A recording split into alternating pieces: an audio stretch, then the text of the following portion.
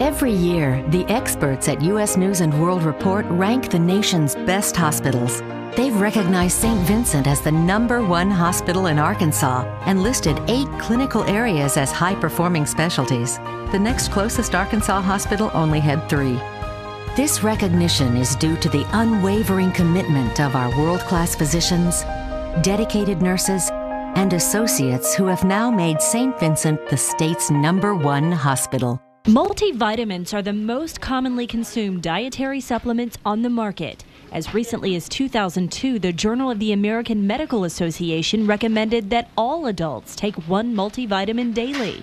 But for the last several years, many doctors have begun to reverse their previous recommendations. The studies now are no longer supporting the fact that they're beneficial. Dr. Susanna Shermer with St. Vincent says more physicians are not only questioning the benefits of multivitamins, they're questioning the safety of all supplements. For instance, fish oil. Doctors once believed the omega-3 fatty acids in fish oil pills would protect against heart disease. Now they've learned this could cause other health problems. And newer studies have come out and actually have shown an increased risk in men for the development of prostate cancer.